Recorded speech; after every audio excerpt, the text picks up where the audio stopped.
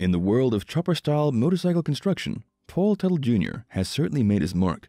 His iconic designs impressed motorbike enthusiasts each year at the Daytona Bikerfest, along with other bike builds displayed in the Orange County Chopper's booth.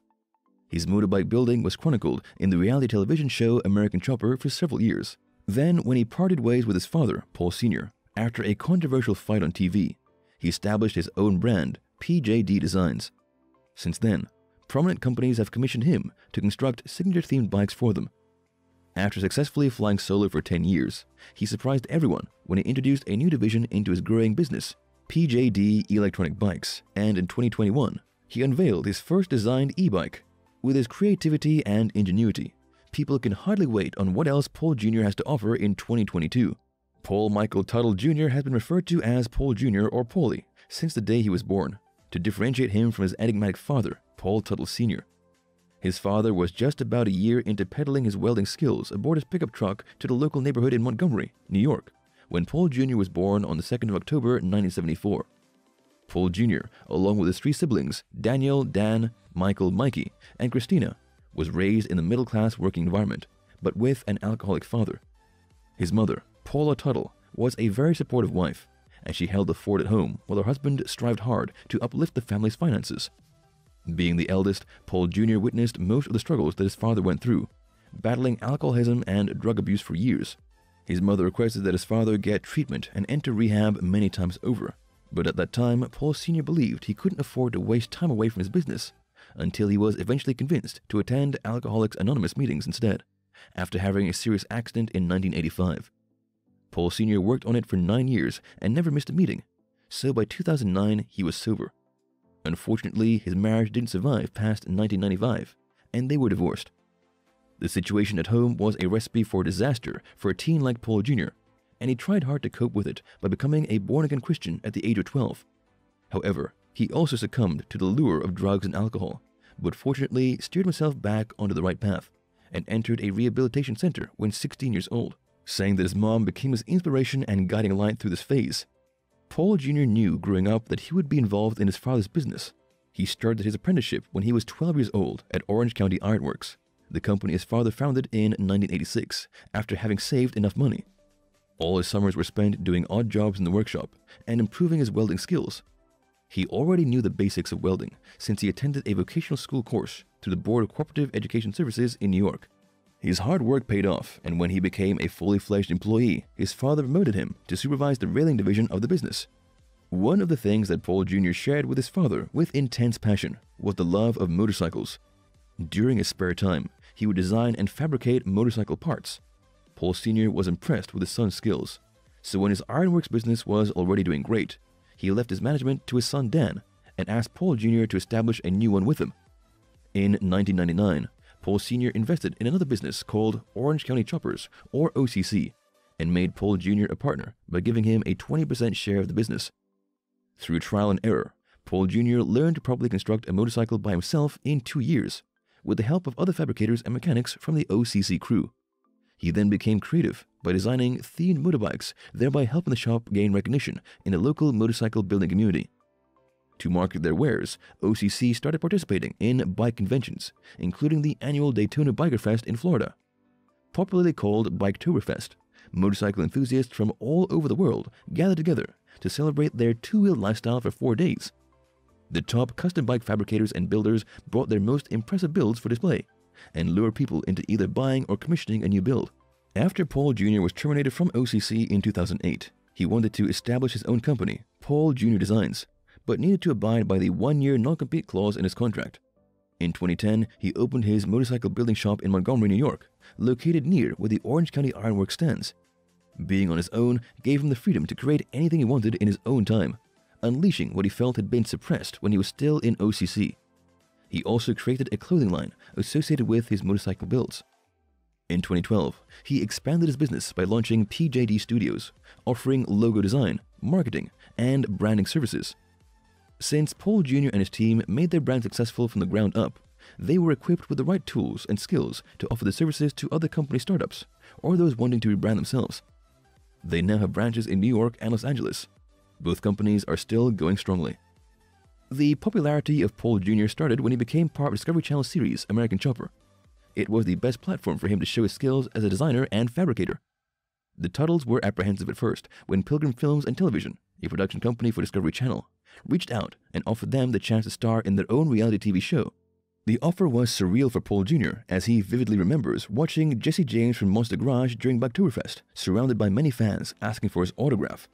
6 weeks after they received the call from the production company, they completed filming the pilot episode of American Chopper.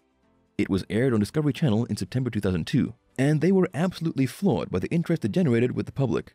The ratings were high enough for the network executives to order Part 2 of the pilot episode, aired in January 2003, to check that it wasn't a fluke.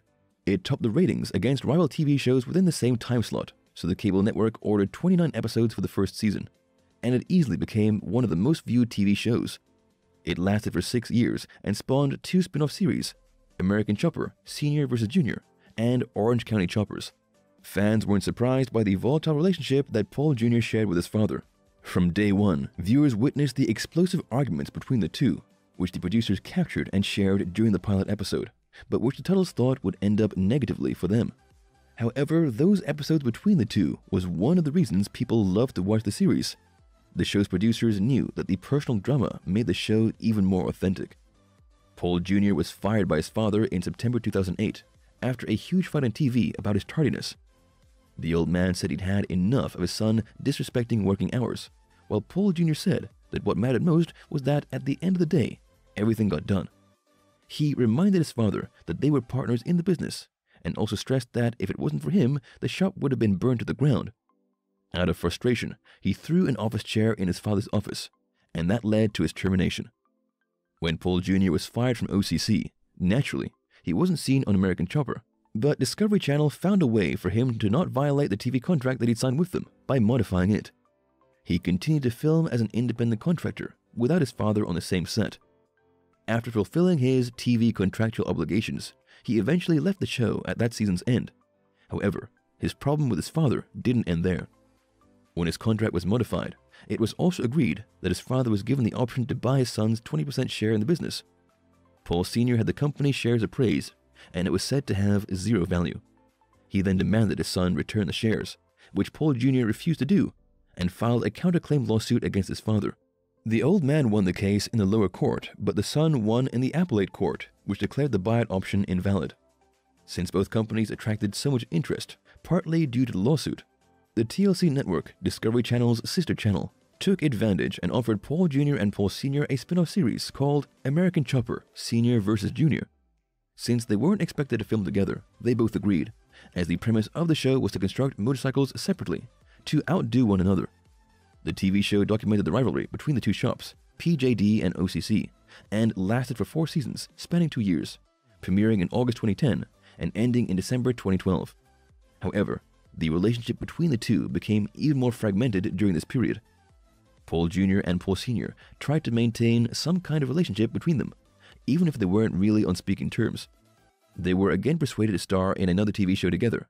Doing American Chopper the reboot in 2018 was a win-win situation for both of them. Marketing-wise, it helped both their businesses as they reached a new audience, especially by staying relevant in the world of chopper-style motorcycle building. It was also a way for them to confront their issues by being together.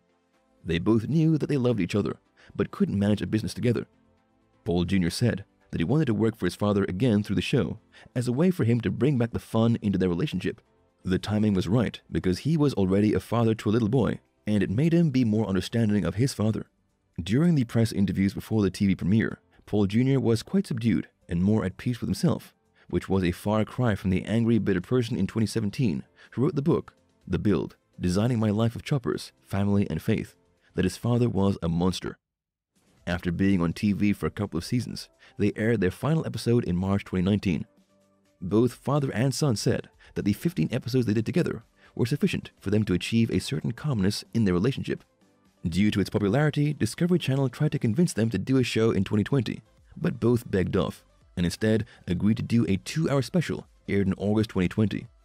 In the beginning, they all thought it wouldn't push through, as Paul Sr. requested that Paul Jr. shouldn't participate in the design aspect of the motorcycle, but his son didn't contradict his father, as he only wanted to spend quality time with him one last time. Paul Jr. gave his father total control of the project, and everything went smoothly. Despite the restrictions and health protocols that the government implemented during the pandemic brought by the COVID-19 virus and its variants, Paul Jr. has been busy with many projects.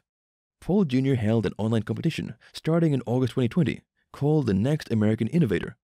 He wanted to give talented bike builders a platform on which to show their skills, and so motorcycle and car customizers around the US were invited to join. Their entries were judged for originality, design creativity, and innovation by motorcycle experts and enthusiasts such as Freddie Brewer, Adam Sandoval, Ari Henning, and Zach Kortz, along with his longtime friend and former colleague Vinny DiMartino. Round 1, 125cc and underclass competitors had two chances of winning the contest. One was hailed as the judge's choice, and the other was the people's choice as a result of public voting. The winners were announced in October 2020. Round 2 of the Next American Innovator will commence in 2022. In March 2021, Paul Jr. was beaming with pride when he unveiled through his YouTube account the result of his collaboration with popular e-bike manufacturer Rough Cycles. He knew that not everyone could afford or ride a motorcycle, and so he incorporated his design into an electronic bicycle. It took him only 3 months to build his first themed e-bike called the Ruffian PJD after reaching an agreement with Pero Desnitza, the founder of Rough Cycles in Resenberg, Germany. The collaboration went smoothly through a series of Zoom video calls. His first e-bike was modeled after one of his best bikes, called the Build-Off 2. Paul Jr. was quite happy that it could be displayed alongside his other custom bikes in his garage, and made available exclusively through his New York shop in the US and Rough Cycles in Europe. In 2022, for about $6,500 with a delivery time of 8 weeks, a bike enthusiast can enjoy the best of American innovation and design with German engineering. It was reported back in January 2021 that Paul Jr. and his wife had found their dream house in Long Beach Island in New Jersey. After a few months, Paul Jr. shared that a retail space located at the boulevard in Ship Bottom was being renovated to house his builds. In August 2021, he said that his wife's boutique, Oliver Ann, would occupy the next door space so that their businesses would be closer to each other. However, he hasn't disclosed if the New York shop would be closed, so for now, the one in Long Beach was being regarded as a new branch. A few months before 2021 ended, he again shared an update on his new branch, saying that progress was slow but steady. Everyone should expect it to be ready by the spring of 2022. Thank you for spending some time with us. Make sure to like and subscribe so you never miss another video. We also handpick these videos which we recommend you watch next. You can talk to us on all social medias or ask a question in the comments below. Thank you for being with us, and we'll see you back tomorrow.